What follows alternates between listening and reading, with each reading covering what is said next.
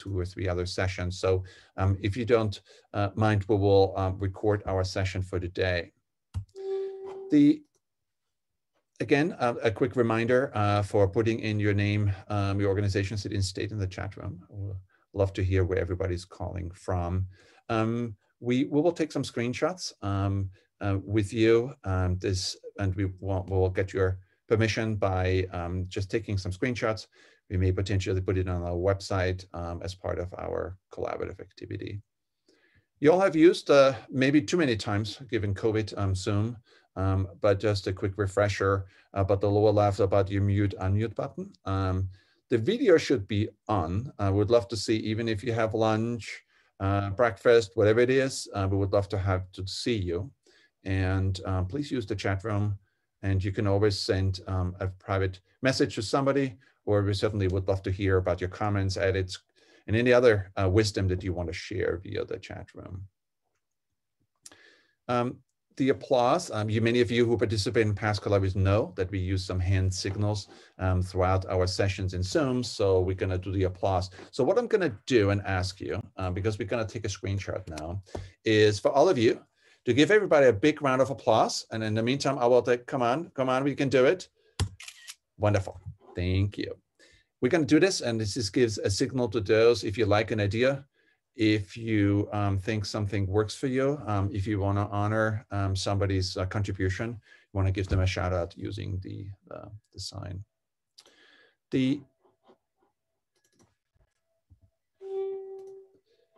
Just keep in mind that we also want to be sure that your label, your Zoom label, is appropriately labeled with your first and last name. You can use the name that you want. So if you look over your tile on the upper right corner, there are a blue ... If you click on it, it very likely will say rename, and then you can just choose the name that you want to be, that we can call you for. Sorry, I'm gonna go back to one more slide here. And then just be sure to use the chat room. We're gonna remind you a couple of times throughout to put in any questions, any comments you have, any points of clarification. We'll address that at certain spots along the way. Again, no, we want to hear from you. This is not just a one-way communication. We'd love to hear from you. So with that, we had the pleasure. Dr. Cheever could not make for the session today, but she wanted to be sure to send her regards. And so with that, we had a recording of her. She was gracious enough to be available earlier this week. And with that, I'm gonna play her opening remarks, courtesy of Dr. Cheever, and you will also see her introduction as part of our video. With that, I'm gonna turn on our video. It is our great pleasure and honor to introduce the Associate Administrator of the HIV/AIDS program, our persistent and tenacious leader of the Rhine-Wide program, Dr. Laura Cheever. Dr. Cheever has been a strong supporter over the last decade and more to continuously improve HIV care, and we are honored to ask our leader for her opening remarks on behalf of the HIV/AIDS Bureau. I also want to express our collective and personal thanks for being on the call today and your support over the years. With that, Dr. Cheever, I turn it over to you. Thank you, and thank you all for joining today's webinar as well. My name is Laura Cheever. I'm the Associate Administrator of HRSA's HIV/AIDS Bureau. I'm happy to welcome you to this webinar. First, I would like to take some time out to thank the Center for Quality Improvement and Innovation, also known as CQII, for the work and dedication to ensure the success of the Learning Collaborative. I'm pleased to launch their newest Learning Collaborative, the Create+equity Collaborative. This Learning Collaborative builds on the lessons of past collaboratives. Of note, with this Learning Collaborative, quality improvement is the main component of all activities. And I just need to add that really through the work of the Learning Collaboratives, we've made tremendous progress in decreasing disparities throughout the Rhine-Wide program. And I give a lot of that credit to the work and learning of these collaboratives we've done in the past. The Rhine-Wide HIV/AIDS program specifically has made improvement in viral suppression over the last 5 years. In 2018, our viral suppression rate was 87.1%. And although it has continued to increase and is significantly higher than the national average, we still see disparities in some subpopulations. Specifically, we see disparities among patients that are unstably housed, patients who have mental or substance use issues, and patients who are of different ages. With this collaborative, we aim to create health equity among people with HIV by increasing viral suppression to those facing social determinants of health that are known to decrease viral suppression. This National Learning Collaborative aligns with HRSA's priorities and strengthens clinical quality management efforts as mandated by the Ryan White HIV/AIDS program legislation. It's also important to point out that this learning collaborative is extending the boundaries into the virtual realm. Participants in this collaborative will be virtual. I really think that virtual communication will extend the reach and participation of this learning collaborative. And certainly in this time when many of us have multiple competing priorities at work, it'll help us be present and attending.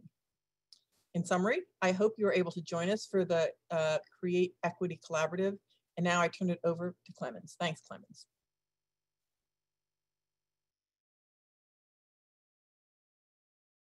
So a virtual thank you to Dr. Cheever for her remarks. We hope to have her or other senior leaders at HAP join us at future sessions. Again, a warm welcome to all of you. A few more joined us, and I'm going to continue with my slides. Any comments so far about, if you want to, please put in your comments, questions, what you want to get out of the session for today. And in the meantime, I will continue with the slides. I'm trying to multitask here. So here's our agenda. We heard already. We want to give you an overview about the literature review that we conducted. I will turn it over to Alejo in a few seconds. And then Chuck and I will talk a little bit about the collaborative, what we have in mind, the timeline, the framework, and then talk a little bit about resources and next steps. I think what we want to do today is to give you the information to make an informed decision whether or not you want to join our collaborative and join us in our efforts to really mitigate and achieve equity for all. As you know, the Center for Quality Improvement and Innovation, CQI, is more than just a collaborative. So join us for other activities that we do in terms of our resources we have available, our training. Look out for our Learning Lab announcement, hopefully coming later this year, engaging you in virtual QI learning, as well as our availability of on and off-site technical assistance. We know that we want to end the epidemic in HIV care, not only national, but also obviously in your community. And for that, we really want to create equity. And we wanted to launch the video today, but there were some things that we needed to fix. So stay tuned. Hopefully by next week, we have all this ironed out. And a short introductory video is available to you that you can use not only for your own thoughts and education about equity, but also to engage others in your community to join our collaborative. So stay tuned. And you also can check our website at cqii.org to get access to that video, hopefully early next week. So with that, Alejo, maybe you can talk for the next 5 to 7 minutes about some key findings in the literature. And I just preface his brief overview by saying that there are many more subpopulations that deserve our efforts for improvement. But for this social determinants of health collaborative, we wanted to focus on 4 subpopulations. We also want to recognize that there are an overlapping nature of the 4 groups we are proposing, which is mental health, housing, substance use, and age across the lifespan. So we recognize that certainly there's an overlap between somebody who faces housing instability that may be caused by mental or substance use concerns. With that, Alejo, I will turn it over to you and just say next slide.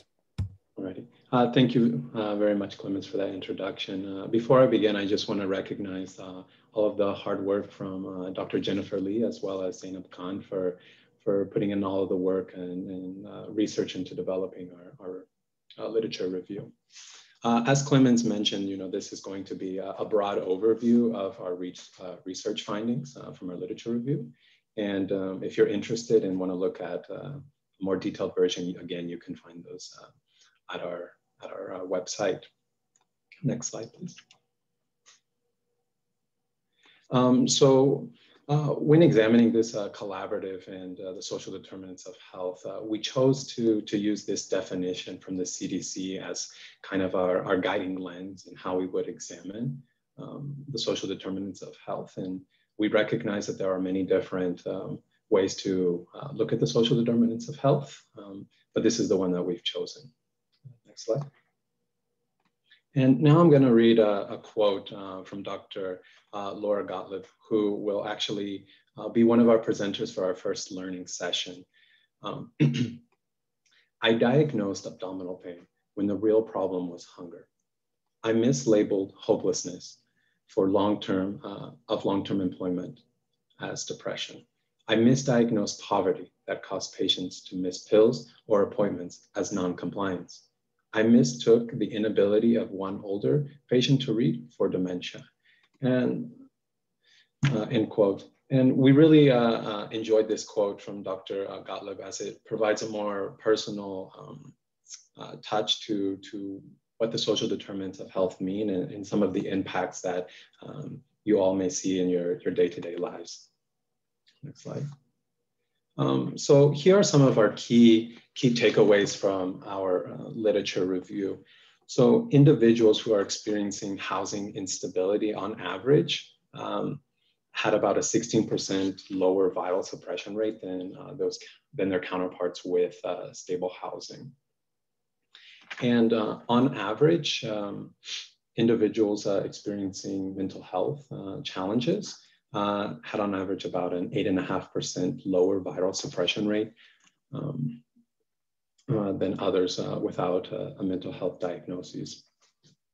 1 in 10 new HIV diagnoses within the US were amongst people who inject drugs.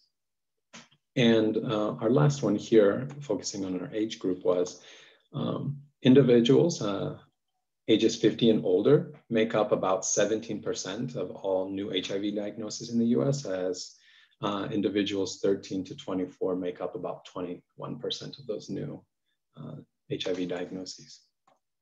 Next slide. So now we're gonna focus in on each of our affinity groups, the first one being examining some of the disparities we see within housing. Next slide. So looking at the first table here on the left, we see that about 1 in 10 individuals that have stable housing aren't currently reaching viral suppression. And individuals about 30% or close, a little more than 1 in 4 of unstably housed clients are not virally suppressed. And about 20% or 1 in 5 individuals with temporary housing did not reach viral suppression. Next slide, please. I just wanted to mention as well that this data does come from the RSR data report from 2008, as that is the most recent published data. So here again, we see some of the similar data points on the last slide. But what we see here is that those with unstable housing face the lowest rates of retention at 75%, as well as only 72% of individuals with unstable housing are virally suppressed. And from our Ryan White community of the 501,000 individuals we serve, about 65% or 13% of our total consumers experience unstable housing, or currently are experiencing unstable housing. Next slide. So now examining some of the disparities. I don't want to correct you, but it's 65,000. Yeah, oh, I'm sorry, did I say 65? I apologize. No, yeah, 65,000. Because it's a pretty significant amount. And as you stated earlier, it's 501,000, it's 500,000 individuals. Exactly. You're right, but 65,000 are really faced with housing instabilities. So, exactly. So here, when looking at some of the outcomes and health disparities we see throughout the HIV care continuum, individuals living with a mental health diagnosis are on average about 8.5% lower viral suppression rate than their counterparts without a mental health diagnosis. Next slide. And here we see it's very clear. 1 in 5 people living in the US that are diagnosed with HIV are living with depression, and about 2 out of 9 people diagnosed with HIV and living in the US live with anxiety. And now examining some of the disparities that we see within substance use. So we see here that about 13% of people with HIV who actively use cocaine are currently virally suppressed, versus about 43% of people who inject drugs are virally suppressed, with 60% of people with HIV who binge drink indicate that they are virally suppressed. So there's still a lot of work that needs to be done in viral suppression amongst these groups. Next slide. So on average, we see the viral suppression rate of non-substance users is significantly higher, with an average rate of about 18% or more across all the substance use categories. And from the table, from the graph, you can clearly see the disparities. And now some of the disparities that affect individuals across the lifespan. So as many of you are probably aware, younger individuals are typically the ones that we see lower retention rates as well as lower viral suppression rates, versus older adults tend to be in care and have very high levels of viral suppression. But the caveat with that is the older individuals typically face other comorbidities as well as any age-related barriers and challenges. Next slide. Here, it's a very clear demonstration that based upon the age group, which are the ones that we will be using for our collaborative here at the bottom. The older you get, or the older age category you in, you have higher levels of viral suppression. Next slide, please. So in 2009, we reached out to our Ryan White community to gauge the impact of the social determinants of health and its relevance. And overwhelmingly, nearly 96% of survey respondents indicated that this was a very relevant topic and something that should be addressed. And about 94% or 95% indicated that they would want to participate in this collaborative around the social determinants of health. So that's some of our basis for forming this collaborative. Next slide. And with that, that's the end of the literature review. Again, I would encourage everyone here today to go onto our cqi.org page and to get a detailed version of this literature review and PowerPoint slide. And with that, I'll turn it over to Clemens. Thank you, Alejo, for giving us a little bit the foundation to think about why this topic is important and why we need to choose one of them. Any questions, anything I missed maybe in the chat room while advancing the slides? Do we have any questions so far? I know this is not a shy group. I know that for sure, looking around here. A quick reminder that all these slides I wanted to see today, but also there's a slide set that's specifically about the literature review, thanks to Zeynep and many others and Alejo to really put this together. So particularly we believe that's really important. Like I'm thinking about Aaron O'Brien when he goes to South Carolina and wants to engage his program. You then become the messenger. We as an organization need to go back. So sometimes the slides are very helpful to make the case for change. And hopefully you can use those slides to go back and let your peers, let your other providers know in the program, the senior leaders in the organization, of why you choose to focus on housing. And hopefully that slide set or mental health or substance use or a specific age group. And hopefully that gives you a little bit of a, the kind of the tools to make that case for it.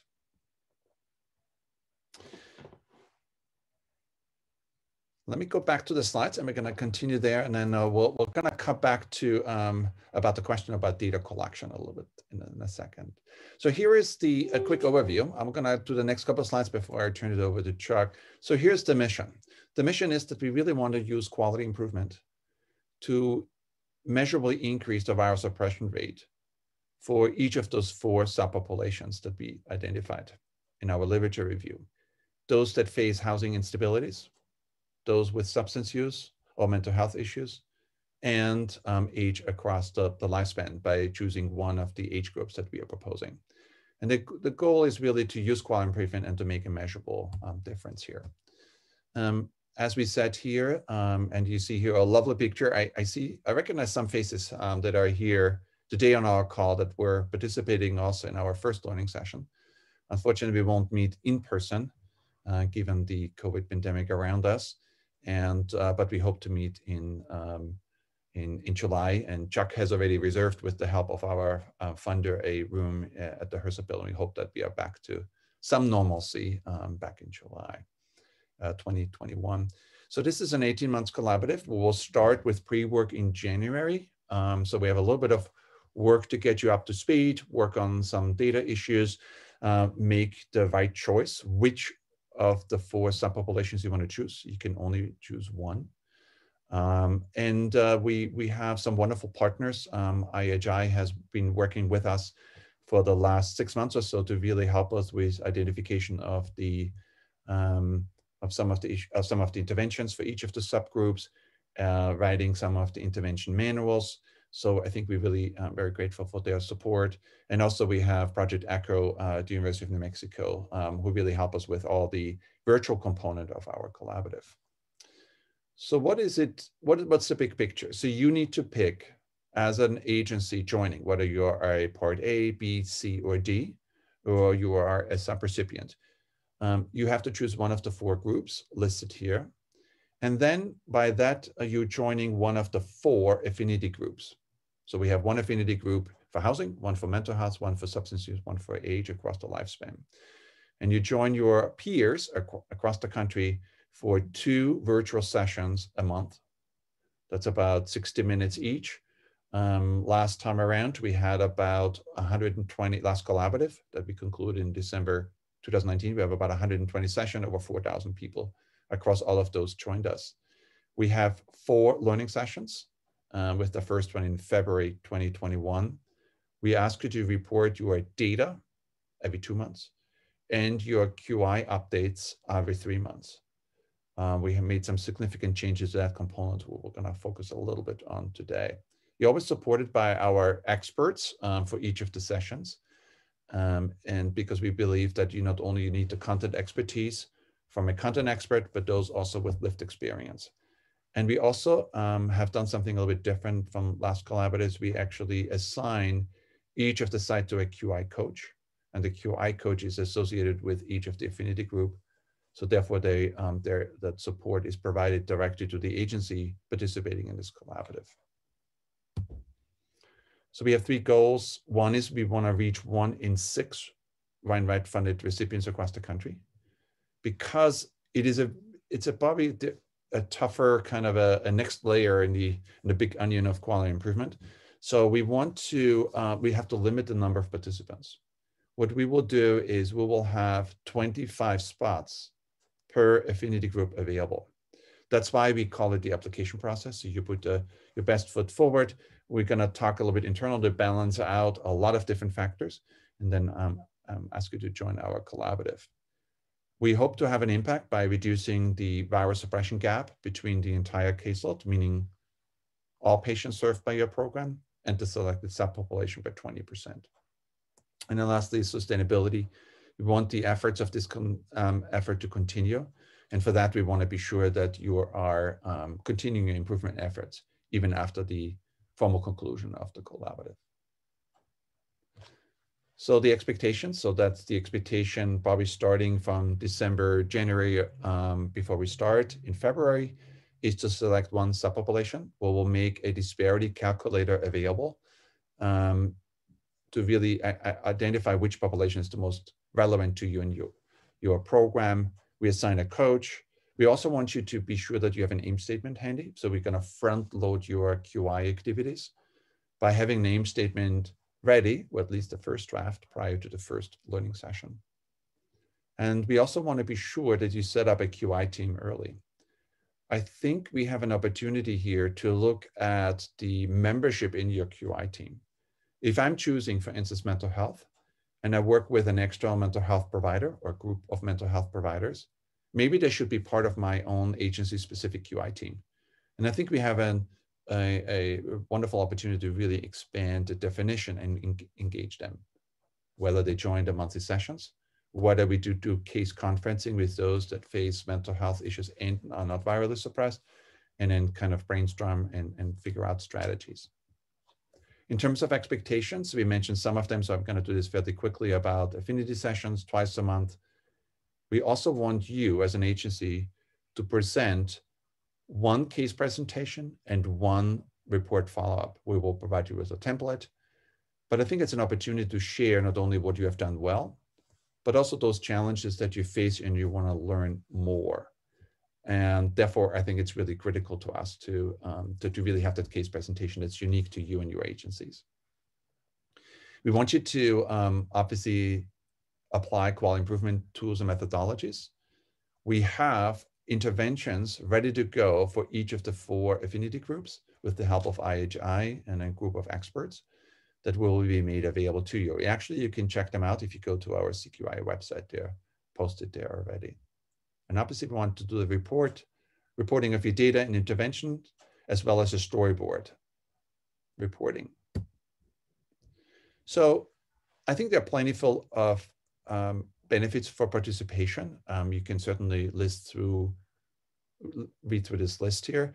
I think the most important one that we found evaluating our last collaborative, which is about the power of peer learning, the ability to ask your peers and content expert what worked for them, and to really have routine access to content experts where you can say, hey, Lori, I'm really struggling with this. What should I do? And then your peers can chime in, and Lori as well, to help you. So framework. This is our framework that we have established. So there are the 4 groups you join.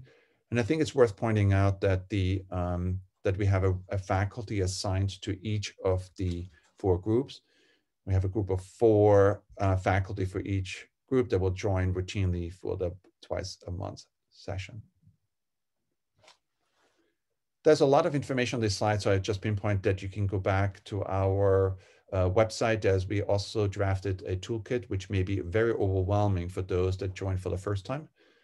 But if you're a routine frequent flyer in our CQIR offerings, this document may be familiar to you, so you can read up a little bit more. So with housing, we want not only focus on those who are temporarily unstably housed, that includes homelessness, but also to be sure that there's screening for everyone, regardless of their housing status. The same applies to substance use.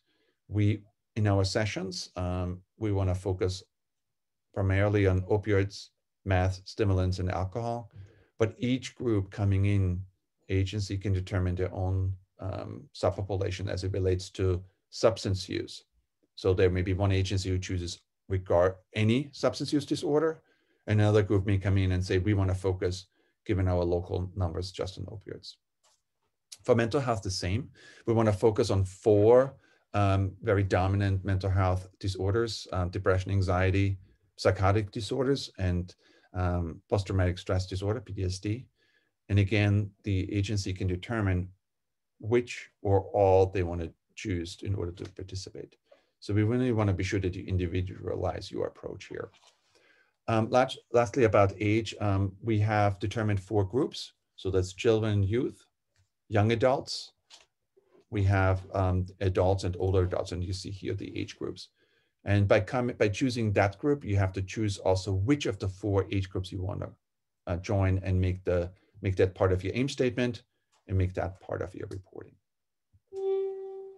Let me just check on my time so we have plenty of time left over with question and answer for you. For the coach support, so this is something new and different by really assigning 2 QI coaches to each of the groups. So if you have 25 agencies, 2 coaches, you can do the math. And we will ask each of the QI coaches independently of the affinity session to have a monthly QI group call. We're going to use Zoom again, and to be via office hour, be available for individualized coaching. If you need more TA and assistance, you can either do this by reaching out to the coach or formally submit a TA request to us so we can go through the formal channels of getting approval from HAB.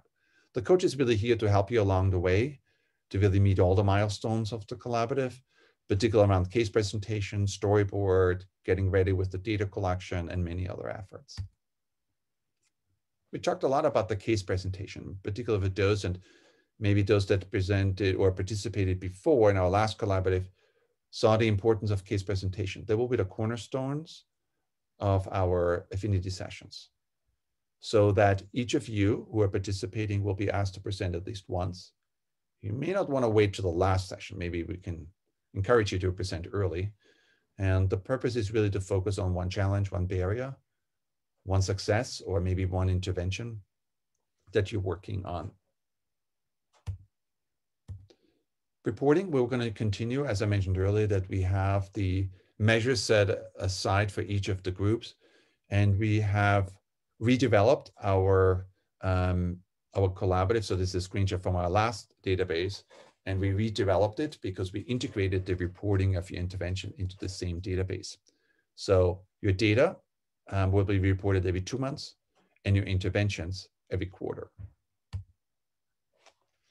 So here are the measures, and certainly this is just an overview. If you go to our website, there are documents related to the measures.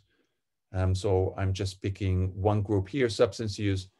You're basically reporting on all patients. Let's say I'm a program, I have 1,000 patients. I will report on the viral suppression for all my 1,000 patients. But then I also report the substance use for my subpopulation of choice. Let's say I've chosen those that are that have an opioid use, and report my viral suppression for that subpopulation.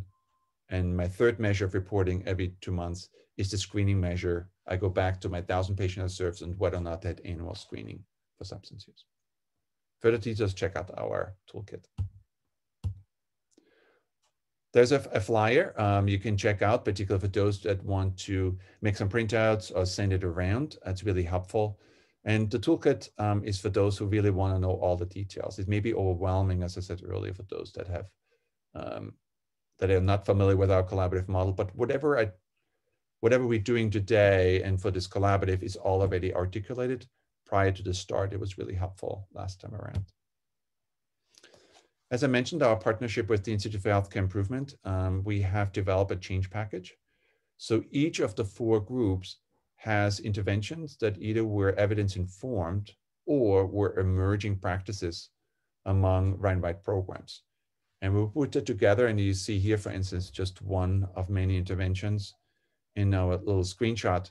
So check them out. If you go to our cqii.org website, they are listed there. We know that focusing on social determinants of health is very complex, and it's sometimes hard to get started. What's my low-hanging fruit I can start with? And so we developed driver diagrams with the help of IHI for each of the 4 groups. Maybe a little bit too small to read on this slide, but it helps you to break down a very complex issue, such as housing instabilities, put them together in primary drivers, secondary drivers, and then also have the subsequent interventions. I think this document may help you, particularly early on, about where do we need to focus on and what should be our next steps. With that, I'm going to stop here for 2 seconds before I turn it over to Chuck. Any questions so far? And I may have missed my a little bit the window with all the chat room activities here. Any questions? This is Jane from Emory. I was just writing in the chat, so I'll say it. So is it an expectation that we would pick one of those QI interventions that's already been proven to implement, or do we choose beyond that as well? What's the expectation? That wasn't quite clear. Okay, thanks for the question, Jane. Really important. I think we really want you to pick one of the interventions that are part of that list. There are circumstances that you have done all of them already. Then you obviously need to move on. But we really want you to start with one. It's part of the reporting system. So that's really our expectation. If there are circumstances that you cannot do it, we would love to hear from you. There's also an ongoing activity. So if you have done housing for a couple of years already and you kind of used it as a momentum to kickstart the efforts again, then we certainly would love to hear from you. Clemens, we have one question from Lauren that says, can regional groups participate, or should each agency within a regional group apply separately? Hi, Lauren. Good to see you. So, Lauren, we will not have regional group as we have done in the past. So each agency needs to apply independently. And I think the only difference I can see here, if I am a Part A program, meaning, or a network, it could also be a Part D, for instance. So the question then the Part A needs, or Part C or D or B needs to make as a network, am I applying as a network? That basically means I'm bringing all my subrecipients with me. That means all of them have to choose the same affinity group. Or you say, you know, we only want to help as a Part A program, I only want to help my subrecipients. So then they would have to independently apply. Lauren, was that helpful? Does that ring? You're double muted. Yes. Yep. Okay. Thank you. Any other questions? I just wanted to note that you know, we're not in any way disrespecting our regional groups. We love our regional groups.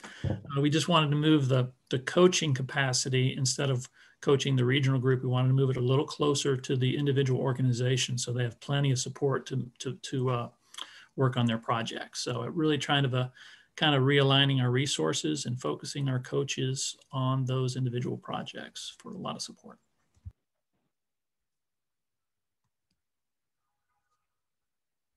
Any other question before I turn it over to Chuck? Chuck, I'm going to pull up the slides again, and then if you can take it from here. All right, so this is some good stuff. So how do you apply for this puppy? That's my section here. So we have these kickoff webinars going. There'll be 3 more webinars. No, I think it's November 4th, 9th, and 19th. So if any of your colleagues would like to learn more about the session, please have them join one of those webinars. We'll send out some reminder emails for those periodically.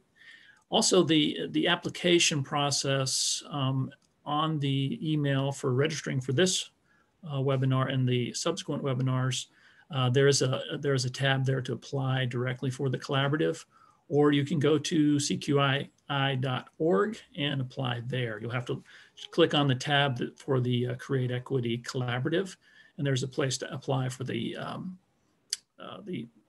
collaborative at that point as well. So essentially, we're hoping to get all our applications in by the end of November, and then in December, we'll be working with the HIV/AIDS Bureau to help us make a selection for the participants. So this is some of the criteria that we're going to utilize with the HIV/AIDS Bureau. So as Clemens mentioned, we're going to have a maximum of 100 community partners participating. There's 25 slots for each affinity group. So again, if you're interested, please do get that application in as soon as possible. We'll be working with HAP, taking a look at the geographic representation for all of our participants, looking for funding diversity. We want a mix of QI competency level. It's always great for those folks who have experience, maybe to be leaders for those who are relatively new to the process.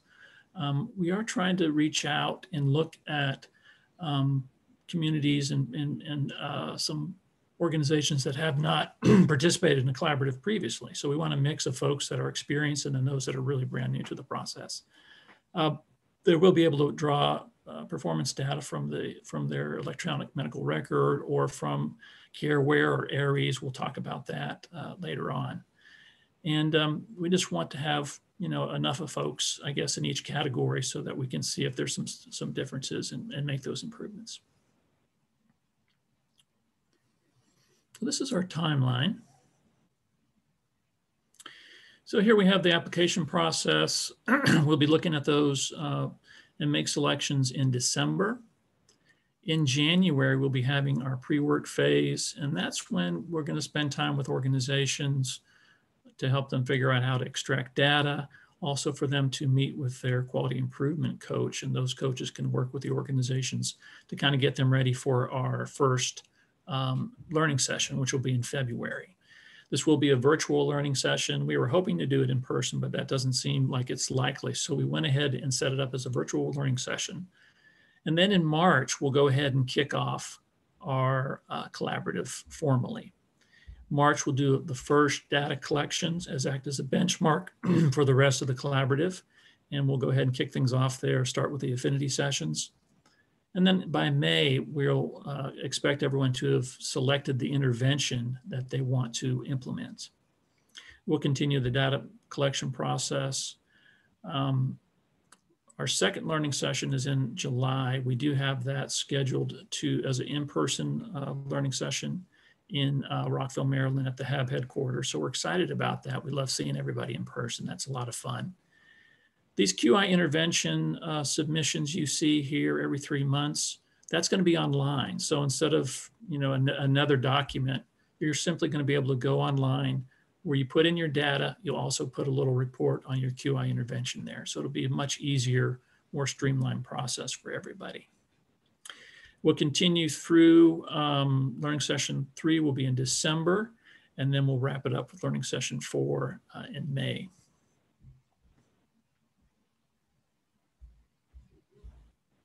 Here's a little rundown of our learning sessions. February, it's going to be really a kickoff, getting to know everyone, working on those aim statements, setting up the affinity group, setting you up with your QI coach. As I mentioned, we really want to emphasize having a lot of support for all the participants. So we have the QI coaches working directly with you as a participant. July, we're going to be working on those benchmark reports, interventions, looking at root cause analysis, those sorts of things. We might also work on consumer engagement and some other items there. December, we'll be really transitioning already to sustaining our efforts, looking at those projects that are working really well. We want to work on sustaining those. And then, of course, in May, we'll have our celebration because we will have improved tremendously by then. So here's the little rundown for our next steps. Please do apply. As I mentioned, the deadline is November 30th. And then we'll work on those applications. We'll make selections in December, and then we'll be inviting you to pre-work sessions in January. Our first learning session there will be February. That will be virtual, and then we'll kick off and get running. There's the link for the survey, but you can go, I think we have it in the chat as well. Clemens, let me turn it back over to you. Thank you, Jeff. There were several questions in the chat room, and I will read them out to you unless one was by, sorry, I just had them before, but where was Maureen? Marlon Ray Velasco asked a question to you. Do each of our subrecipients have to apply, or will they be under the umbrella of the recipient? So there's different ways. If a recipient wants to apply, the essential component is if you're applying as a recipient, we'll need to know how many subrecipients are going to apply, and they'll have to be in the same affinity group. It's going to be, we're not going to be able to split all these different affinity groups. So in that sense, for example, if you have several subrecipients that are interested in different groups, I would encourage them to apply individually, and then you as the recipient will act as a support for all of their endeavors.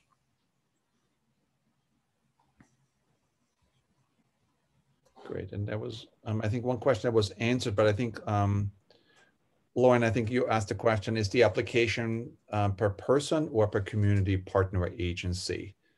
We have several staff who are interested in.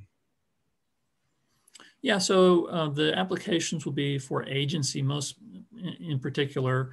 We do expect agencies to have several team members, obviously, on their QI team. So, but it's going to be per agency. Great. Thank you. Any other question? Don't mind unmuting yourself and ask the question if there's any other ones. And thank you so much for those who posted the questions.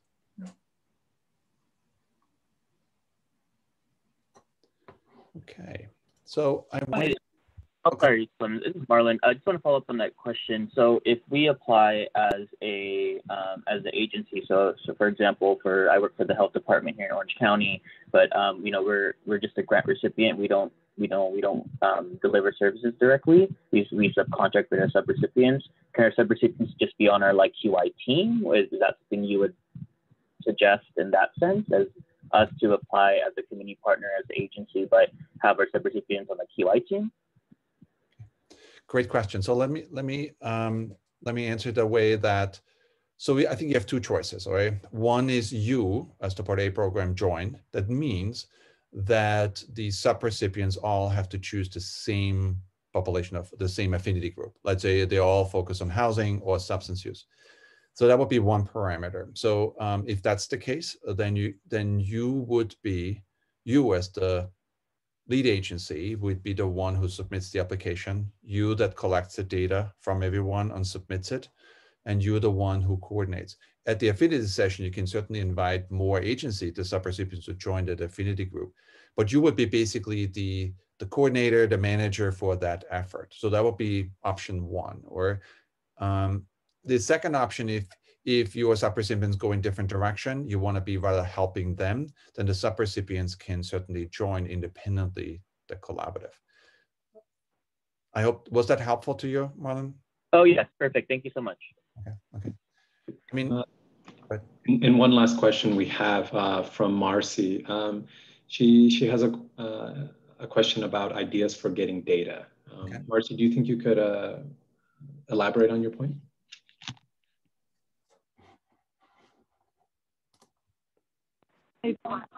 I'm unmuted.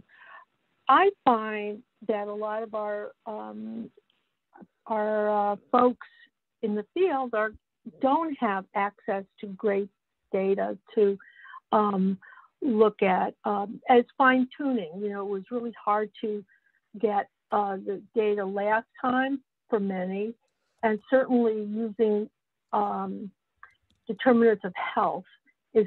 They're not ready yet, but I think this is perfect to push them to get ready. But do you have other, I mean, learning from others, how they have integrated, how they've moved forward to doing that? Great question. I think one, go ahead. No, go ahead. I just don't know if I'm expressing myself right. No, I think many programs will be struggling with the data routinely, because we are now not only looking at basic information that's already captured, but I think we are now looking for more detailed information. So for instance, if I have want to focus on patients who have alcohol issues, you know, that's maybe not captured, maybe it's captured but not routinely reported. So then you have to develop a reporting mechanism. We certainly recognize that. What we willing to do, you don't have to report something next month or next week, right? So if you join, then the first data collection cycle is in March. So we have a little bit of support, time for support to help you. The second thing we will do is we have worked, we want to give credit where credit is due, with several people who helped us last time around to develop an RSR reporting module, so that you can just take that, plug into your system, so that if you are an RSR user, then you can actually get the information out based on those custom reports that can be implemented and imported. Obviously, with Marcy, I know that California is not using the RSR really. That's, I think you're an AIRS state. So we have to work that out a little bit. But I hope that this peer learning I mentioned earlier can help you a little bit. I recognize that for many it will be very struggling. But what we want to do is we don't want to wait a year to know what is your rate for opioid, what's your rate for this. And so we need to figure out how we can systematize and make it easier for everyone. So if I have a program, I'm a hypothetical program, who does not know how to get the data ever out, and they do everything by paper, which hopefully nobody will do at this day and age, then you may not be the right one because you can't go through thousands of records every 2 months. You probably need it more than anybody else, but I think part of this capacity building is to automate the reporting of increasingly more complex reports that we need. Because the epidemic will be only ended if we look at the subpopulations and they go smaller and smaller in numbers, and they will be more increasingly complicated to measure.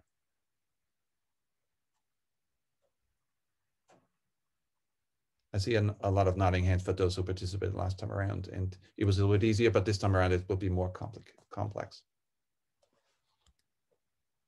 Good point. Okay, I will quickly wrap this up, and then we have a few more questions, and we certainly, Chuck and I and Aleka and many others will be hanging around. So if you didn't want to ask, you were too shy to ask, we certainly hang in the Zoom for much longer.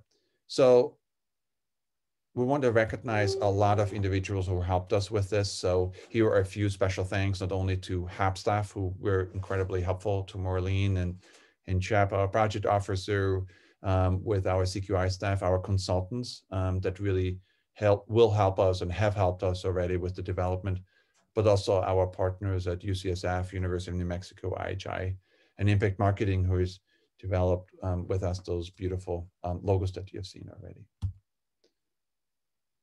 With that, I'm going to take my slides down and open up for any other questions, comments, and also reflections for those of you who are like, I'm a little bit on the fence, or for those of you who participated before, what your thoughts are about kind of readjusting a little bit our collaborative model to address social determinants of health.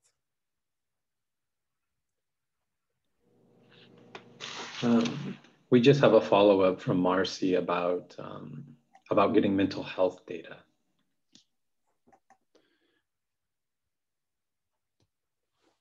So are you talking about how to get data out of your medical record system, or mental health data about national data sets? Marcy, you may have to unmute.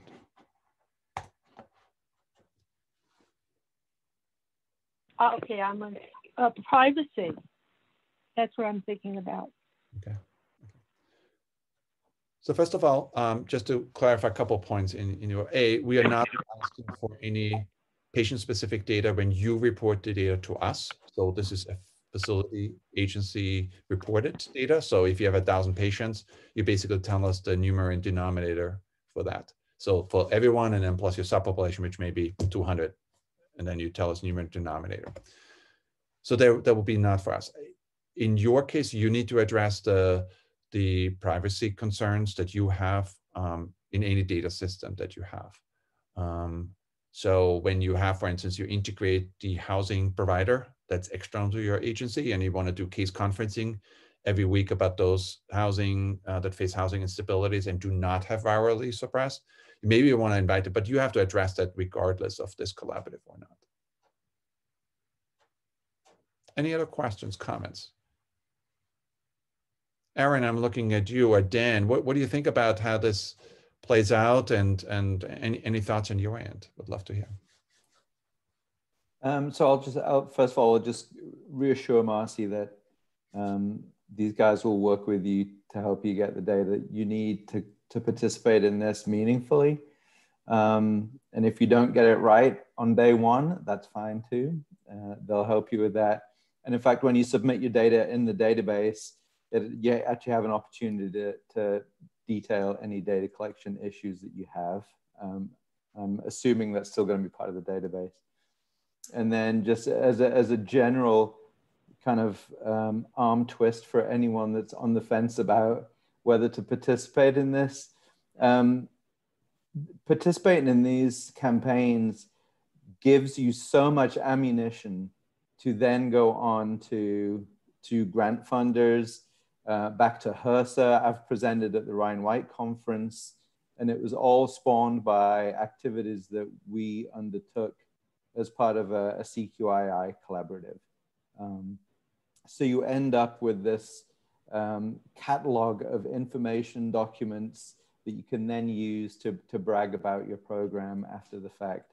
So I'd highly encourage anyone that hasn't participated in one of these campaigns to sign up and get your application in, because it really is a wonderful opportunity for your patients and for your program. And I'm not being paid by CQII to say that. Checks in the mail. Thanks, Chuck.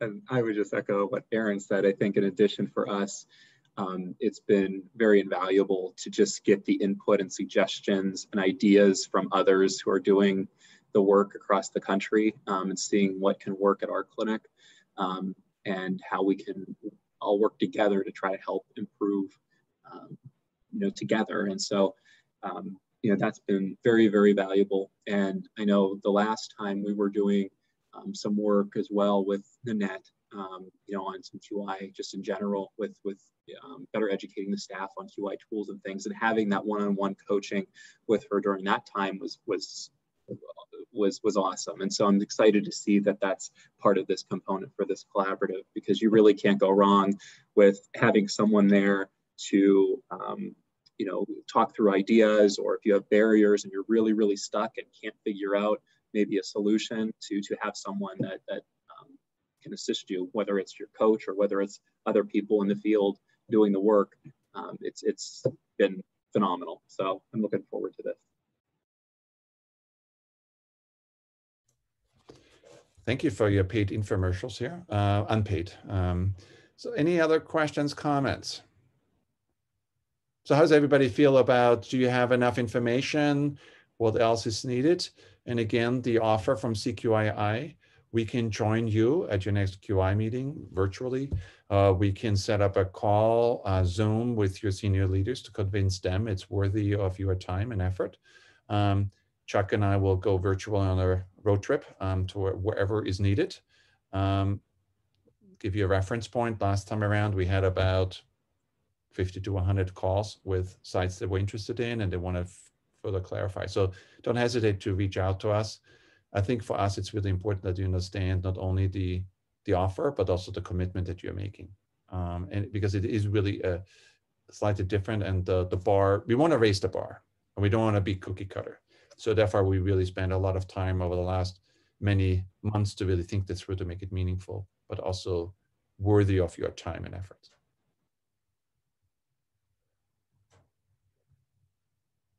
Okay, we want to give you a way out because we're over our 60 minutes. But if you want to stay a little bit longer, you're happy to do so, because if you have any questions, you were too shy before, we're happy to answer them.